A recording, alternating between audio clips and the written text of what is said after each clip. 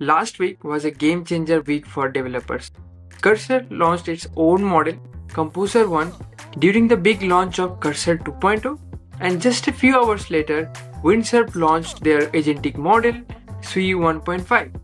After the launch, they are already being hyped up as a future of agentic coding and creating a lot of buzz on social media platforms. So in this video, I will test both Composer-1 and SWE-1.5 on real coding challenges to see which actually codes better, not just fast. So without delaying any further, let's get started. So first, let's start with Composer-1. According to Cursor, this model is 4x faster than its competitors, built specifically for agentic coding.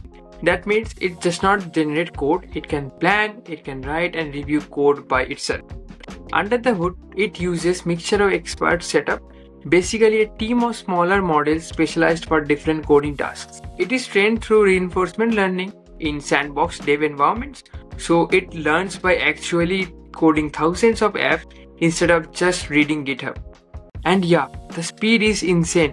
Most interaction finishes under 30 seconds. The base model is not public, though a lot of people think that it is based on GLM 4.6 and Qwen 3 coder. Now, let's talk about Windsurf SWE-1.5. So this one is from Cognition AI, the same folks who benchmark models with SWE-bench.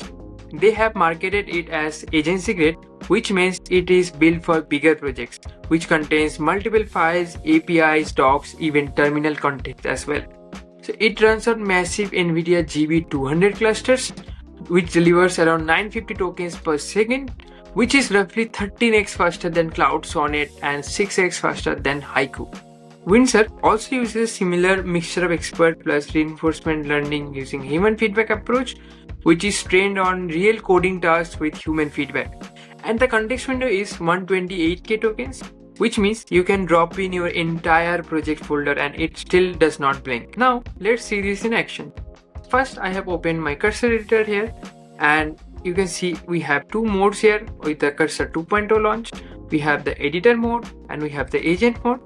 So we can start with the agent mode as well. As you can see, I am using the Composer-1 model, and I will just paste the prompt here. So I'm just telling it to create a monkey type clone, and I have added all the requirements, the design aesthetics and all the details. So we'll just finally, so I'm just mentioning the file path here, and I will just enter it and it will start working. So you can see that first it will plan the next moves, and you can see it has created the to-do list as I have already shared there. So you can see it has created 9 to-do lists and it has started generating the game. So everything will be in HTML, CSS. So now let's see how it creates it. It's quite a longer project, so it might take a few moments. So I will just skip this part. Awesome. So it is now adding the JavaScript logic here. Okay. So it has completed the 9 to-dos and now it is checking the linting issues. And okay, it's automatically fixing some of the issues that it has found it, so which is quite interesting. And it is also creating the readme. I will also publish this code so you can also access it as well.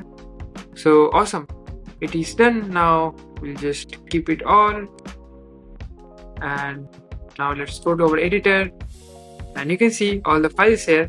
One of the cool features of Cursor 2.0 was you can connect your browser inside your IDE, which means I don't need to leave the Cursor IDE to go to another browser to check how it looks. So I can just connect to my browser and paste the URL here, and you can see. Awesome. So we can just press any key and start. So I will just minimize the other screens so that I can try it out.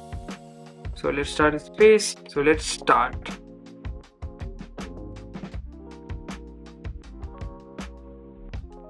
So you can see here I have started writing, and it has picked the places where I made mistakes, but overall the logic is not 100% correct, and you can see the CSS is not working as well, even if the white mode is not working that well. So overall the aesthetics looks good, but the logic needs some improvements.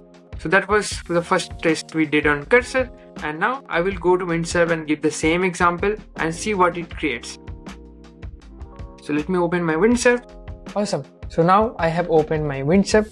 Now I will create a test folder, test1. And now, as you can see here, I will select the model, which is SWE-1.5, and using the code mode here.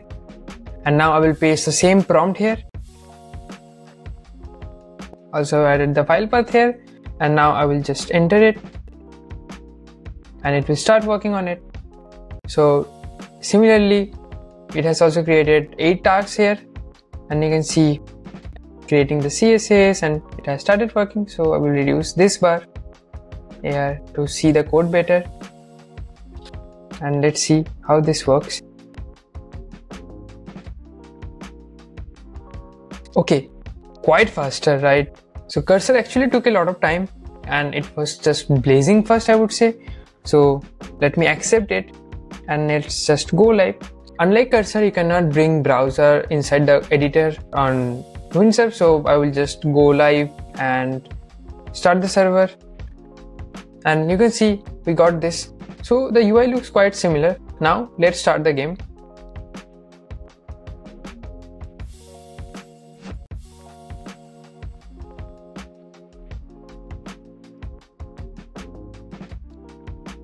Okay, so this is much better than the other ones. So you can see we have multiple themes here as well, but the logic is much better, and we can see actually what it is doing, and we don't have anything. The CSS is not that messed up, unlike cursor, and the logic is quite well. So in this test, we can see that the overall performance of SWE-1.5 is much better than Composer-1. So it did it much faster, and the response is much better than Composer-1. So now let's go to the next test. Okay, so I have opened my cursor once again. So I will create another folder, test2, and now let me open the chat editor inside here, and I will paste the prompt here. Again, I will just mention the file here, and now just say enter. So let me increase the bar, this slide. So again, it has created the to-dos. You can see this time it has created 10 to-dos, because now we are asking it to create a 3D solar system simulator. So now let's see how it works, because the previous time cursor did not do that better, and Windsurf did well in this case. So now let's see. So similarly, you can see that it has started working on the HTML file, and it will do the step-by-steps here.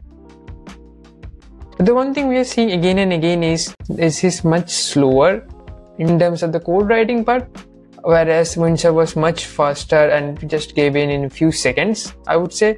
So now let's see how this works in this time.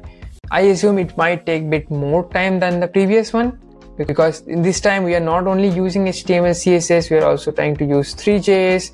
So my prediction is it will take a bit more time. So now let's see what it takes. Okay, so it has completed working on the HTML. Now it is also fixing some minor issues that it has found. So let's see how it goes. Okay, so the most of the part is done here.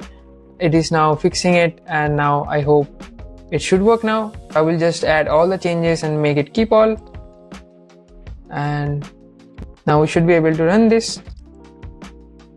Now again, I will open it inside cursor. So open browser tab and use the same. Yeah, okay. So now we can see it has created the 3D model here, though I still feel it has some issues with the visibility. So let focus Mercury. Okay, so it is not clearly visible, I would say, though we have a circle like structure here, but it is not that much visible. Let's go to Earth. Okay, again the same problem, only the sun is visible here, not the others. Mars, again, it's very less visible. So I feel it needs a lot of work on the UI part, but overall the performance is not that much impressive, I would say. You can see the orbit part, it is doing a bit well, but again the thing is it only is visible when it comes around the sun, so it does not make that sense. Awesome. Now we will do the same thing again on Windsurf. So let me open Windsurf and let's create test2 folder, test2, and now I will paste the prompt here and just mention the void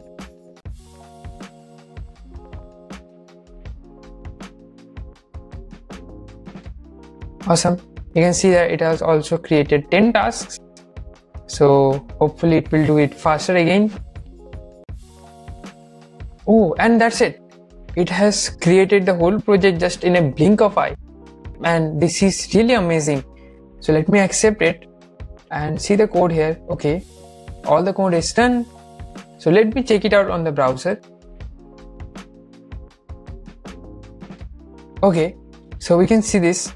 It is a bit better. The visibility is, you can see that planets are much more visible. Let me click on sun or any planet. Let me reduce the speed a bit and try to focus on some planet. In terms of the last one, it is a bit better because we can see the planets are a bit more visible here, but overall it is not that good if you have to compare with other models that we have tested previously. So it's a good start, but I feel it has a lot of work to do in terms of using front ends or things like that. But overall it was much faster in terms of cursor, and the output was a slight better than cursor as well. So I would again give it a bit more higher rank than cursor. So okay, so it has opened it, and now we can see the planets moving there, and we can add the toggle trails here that will make it easier to see it, and I will reduce the speed so we can see it better. And now we can see the planets are much cleaner in terms of the previous one that cursor built. So you can see the instructions given here. You can click on any planet to focus. So let me click here. Okay, now we can see the red planet, which is Mars, and we are following its orbit, and we can zoom out a bit as well, and you can see other planets as well. So let me click on this, and this is Venus. So you can see it has done much better than the previous one. We tried to focus on other planets, but Cursor Composer was not able to do that. But here you can see that it is doing it perfectly, and the logics are much better, I would say, and the visibility part as well. And overall the speed was much higher than the Cursor Composer one. So overall I will rate this much higher than Cursor Composer one. Overall, both are solid starting point for agentic coding. Both are fast, fun to experiment with, but right now it is a bit flaky. It's good for ideations, but I don't think it is quite ready for production grade. So that's where things stands. Based on our test, we saw Windsurf SWE-1.5 does much better than Cursor's Composer 1, but they both are promising, especially once they fixes the current issues with the inconsistency. If you have tried either one, I would love to know your results. You can drop them in the comments, and if you found this video helpful, do share with your friends and hit the subscribe button, and I will see you in the next video. Bye.